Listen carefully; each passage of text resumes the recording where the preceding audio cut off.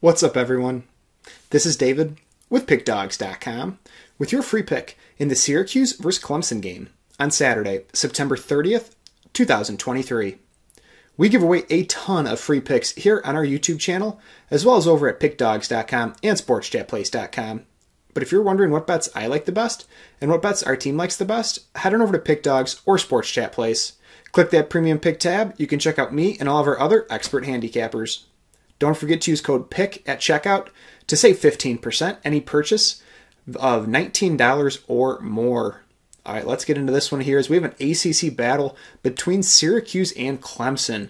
Syracuse will be at home for this matchup, and they come in undefeated with a perfect 4-0 record after knocking off Army 29-16 last week. They did start that game slow, but they had a great second half to pull away for the double-digit victory. Syracuse also beat Purdue by a score of 35-20. They outgained the Boilermakers 455-403, rushed for 271 yards, and forced 4 turnovers in that one. Syracuse has started the season hot. They haven't played the greatest competition. That Purdue team is very average, so this will be a good measuring stick to see where they're at.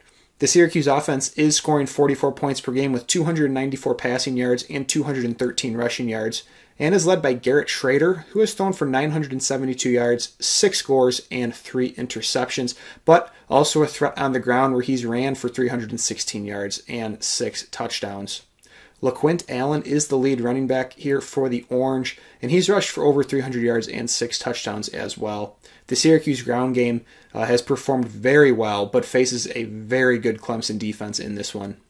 Syracuse defense has allowed 10 points against per game with 185 passing yards and 89 rushing yards. Heading over to Clemson, they are only 2-2, and they are 0-2 in conference play after that overtime loss to Florida State last week by a score of 31-24. That was a head scratcher as Clemson had more than a few opportunities to win that game. They ended up missing a field goal with just under 2 minutes left that would have given them the lead before losing in overtime. But they did outgain Florida State 429-311, and they held the Seminoles to only 22 rushing yards. So it was a really solid game for Clemson. Really played well defensively, but just couldn't make the plays down the stretch to get the win. Clemson also lost to Duke in the first week of the season, 28-7. They outgained Duke as well, 422-374, but had 3 turnovers in that one. So Clemson is limping a little bit here in ACC play, and will look to get on the board with their first victory in this one. Clemson is scoring 36 points per game with 275 passing yards and 199 rushing yards, and is led by quarterback Cade Klubnik, who has thrown for 976, 9 touchdowns, and only 2 interceptions. Will Shipley has rushed for 292 yards and 1 score as well.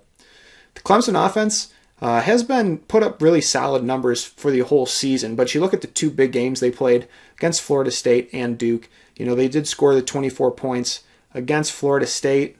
Should have been more, putting up over 400 yards of total offense, but that Duke game was inexcusable, only scoring 7 points. They had multiple turnovers.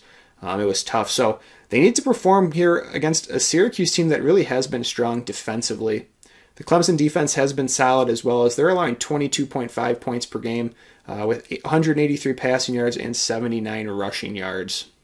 Like I said, Clemson's struggling a little bit here coming into this game. It's a big road game for them. They cannot afford to go 0-3 in the conference. But on the other side, Syracuse is going to be full of confidence as they're undefeated. But in the back of their minds, they have to know they really haven't played anyone. So this will be a really interesting game.